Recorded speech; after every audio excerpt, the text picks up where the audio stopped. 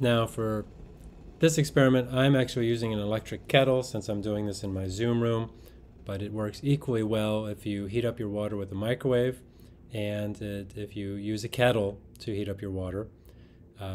Again, there's just and what you want to do is you want to just be as careful as you can about getting approximately the same temperature of water, the same boil, if you will, and if you want to measure temperature, you can using the thermocouple device just to make sure, but we don't have to for this one. It is so, but if you do, please write down your temperature because it's all data, and we're trying to do the best experiments possible.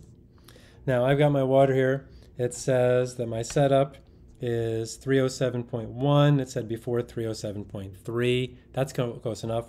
The only reason I need this is now I want 607.1 plus or minus 2 grams. So let's see here. And don't worry about the bloom. You're just pouring this in as evenly as possible, of course.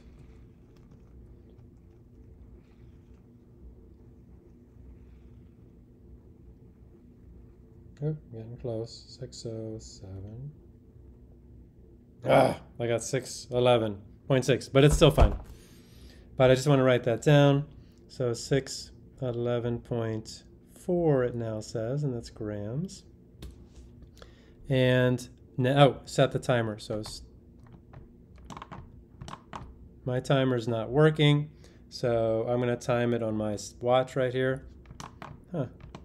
Oh, it is working. All right, so now it is working. I'll take a few seconds off because we do want to hit that 3 minutes as closely as possible. It just doesn't ding.